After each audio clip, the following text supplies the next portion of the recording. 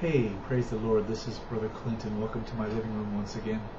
I just got a letter from a young disciple who is a teenager, and he wrote to me about rap, and which is a phenomenon in these last days that some people equate with music. And when I answered his letter, after I read my answer to him, I kind of felt like putting it in a video here so that I could address that issue in a video, and you've probably clicked on this video because of the title. So I'm going to talk to you just a little bit about rap, and this brother writes, "Is rap music bad?" And he, let me go to his message. I'm on my PC here. When I regretfully sent you a song with rap, you told me the truth that it was horrible. Why is rap bad, Brother Clinton? I don't understand. Well, I'm going to read you my response to him, and then I'm going to talk a little bit about it. This was my response. Why is rap bad? Look at it. When you see a rap video, what do you see? I'll tell you what I see. I see men acting and walking like primates, even in the so-called Christian rap videos, because they are filled with devils. I see profanity and ungodliness. I see women being exploited, and men touching their genitals and acting like dogs with the urge for sex. I see the gangland attire of Satan's armies, gang colors, pants sagging down exposing private parts, gang hand signs, angry proud scowls on their faces. I hear the drumbeats of Satan like the headhunters in the jungle. When I watch people who are watching rap, I see them hypnotized, moving their heads and bodies in unison as if they are all owned by the same master and being pulled by the same strings, because they are. And here's what I don't see: holiness, righteousness, the gospel of Christ, any sound teaching at all, godliness, sobriety, gravity, sincerity, holy worship in spirit and truth, exaltation of Jesus Christ, preaching against sin. Rap is basically everything that God hates and nothing that He loves, period. It is entertainment for the wicked, and when it is falsely called Christian rap, all it is entertainment for sinners who pretend that they are Christians. Just like Christian metal or any of the other entertainment that is used to draw people into the mainstream or the broad path in these last days. And then I wrote, I hope that helps, little brother. This brother that wrote is a teenager. He's actually 14 years old, and he's very in touch with the Lord. He's filled with the Holy Ghost and very zealous for the things of the Lord. Rap.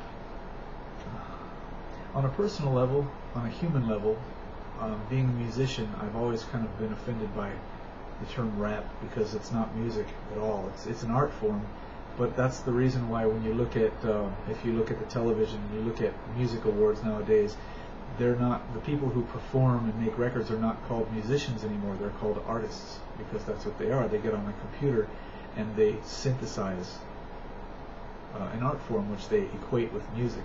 And I guess loosely you could refer to it as music, but rap to me is not music. To me, music is, Mozart, Beethoven, Vivaldi, Bach, Paganini. Those men were masters, and they wrote music. But the stuff that's called rap today is not music. It's mechanized. It's done with a computer, and the people who are doing the vocals are not vocalists. They're just talking. And on a human level, on a secular level, I don't consider rap to be music. I do consider it to be an art form, although I don't care for it, but I don't consider it to be music. A lot of times I tell people, I remember back in the old days when you used to have to be a musician to make a record. You don't have to be a musician anymore to make a record. All you have to be is a technician. But that said, from a Christian standpoint, there's nothing Christian about rap, whether it professes to be Christian or not. When I was young, just barely born again, I was exposed to a so-called Christian metal band called Stryper. Michael Sweet, Robert Sweet, the brothers, and a couple of other guys, Ozzy Fox and Timmy Gaines, and they formed this band called Stryper. And I was very much into heavy metal then, and I'm still a musician, and I have electric guitars that I play, but I don't listen to the heavy metal that I used to because the lyrics are so dark and awful that I can't listen to them anymore. But these men, Stryper, came out when I was addicted to heavy metal, and they used heavy metal to kind of preach a different kind of message. And the music that Stryper sings is not as dark as music like Judas Priest and Metallica and the Scorpions and AC/DC and bands like that I used to listen to. But still, Stryper, these men are not Christians. These men have, they came out with spandex tights on and long hair like women and jewelry hanging out of their ears and jumping up and down on stage and doing basically the same thing that rock stars do, except just singing about, putting Jesus in their lyrics instead of putting crack cocaine in their lyrics. So they basically took the music from the world and they pasted Jesus' name onto it, and they entered into a genre called Christian metal, which is a very profitable part of the music industry. And indeed, these men are preaching a more positive message than most rock bands out there, which is a good thing, but let's not get confused and pretend that they're Christians, because they're not. Okay? And they may genuinely believe that they're Christians because maybe they accepted Jesus Christ as their personal Lord and Savior, and they go to a church that teaches them certain parts of the Bible, but they're not Christians. They're not baptized in Jesus' name. They're not filled with the Holy Ghost, and they don't understand holiness. They can't see the kingdom of God. If they did, they wouldn't be doing what they were doing. And the same thing with, quote, Christian rap. Christian metal is entertainment for sinners that causes them to believe that they're Christians. Okay? Because back then, when I was listening to Stryper, I accepted Jesus Christ into my heart. I wore a cross around my neck. I had long hair like a woman. I had a stack of pornography under my bed. I smoked cigarettes. I did drugs. Not long before that, I was an alcoholic. And all these things I did, but I accepted Jesus Christ as my personal Lord and Savior, and I listened to Stryper, and I thought that I was a Christian. And these men of Stryper were preaching their message to me in the music that because I believe in Jesus Christ, I am a Christian. Okay, so they're preaching a message that's more positive than the secular rock bands, but they're not Christian at all, because I wasn't a Christian, and they were causing me to believe falsely that I was. And that's what Christian metal does, and that's what Christian rap does. That's what the mainstream churches do. Okay, Christian rap is an oxymoron. These men in these videos are not godly men. They, as I said in my letter to this young disciple, they walk like primates, monkeys. Why do they do that?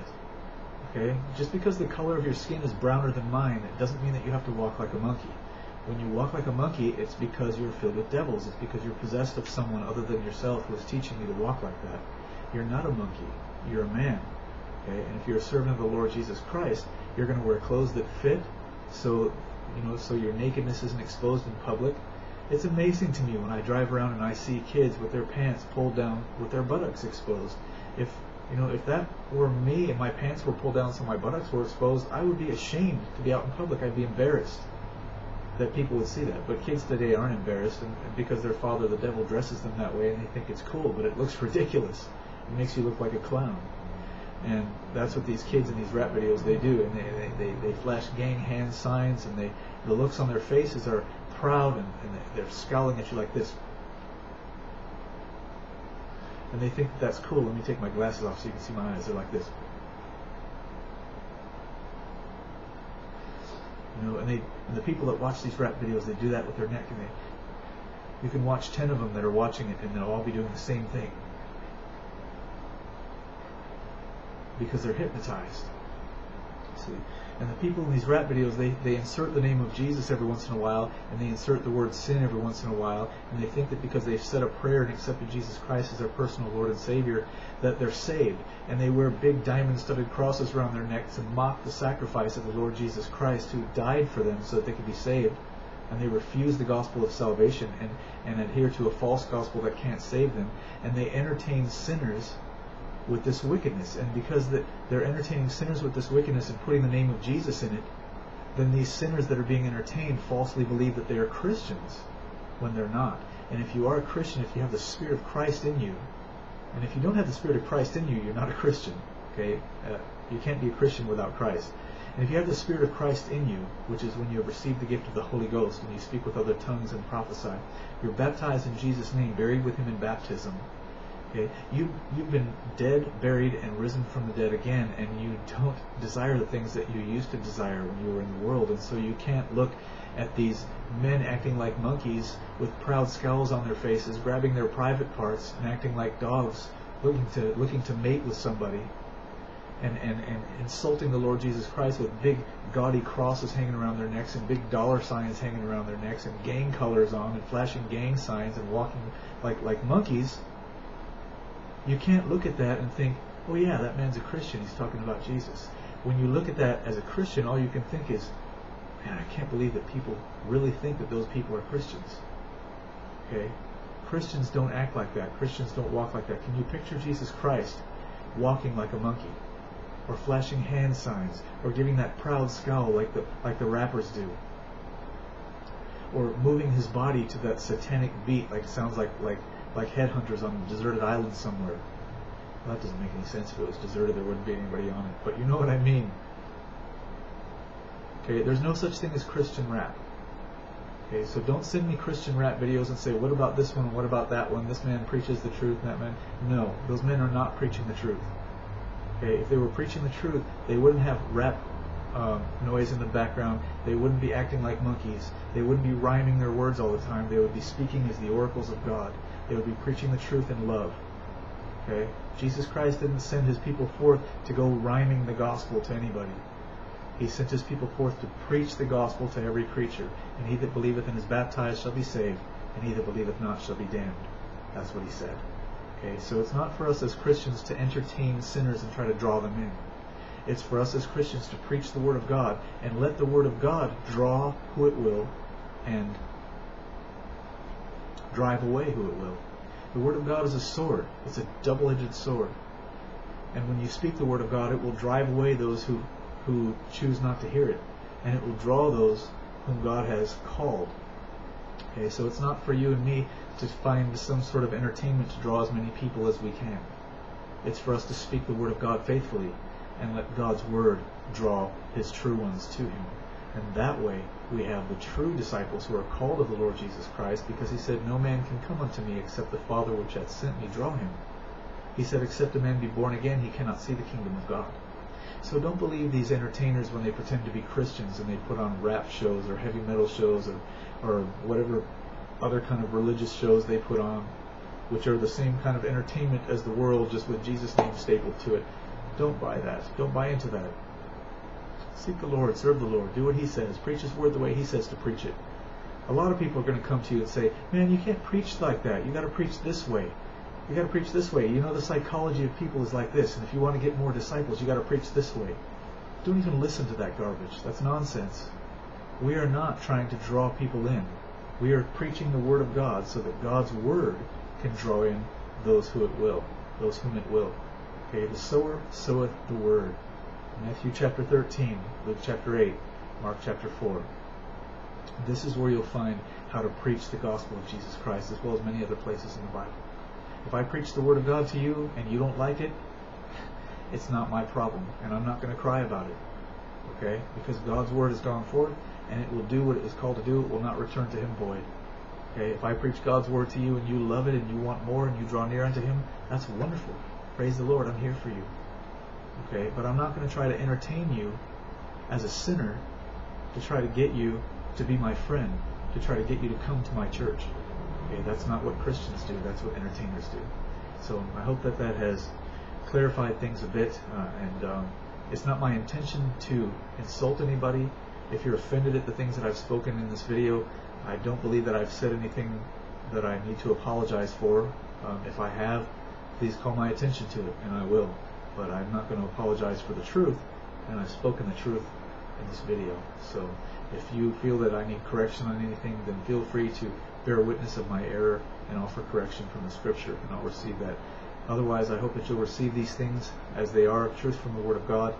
And I love you. I'm here for you. You're welcome to write to me if you like. Just don't write with profanity, because I'm not going to converse with that, and it won't appear on my channel. But if you can converse with me in a polite and respectful way, I'll give you that same respect.